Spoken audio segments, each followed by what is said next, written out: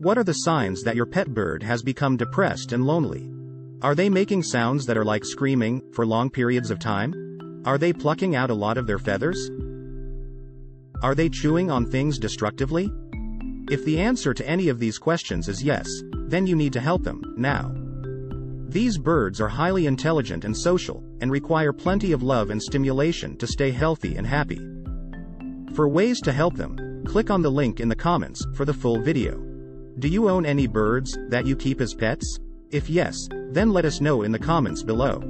For more facts about pet birds, click on the subscribe button.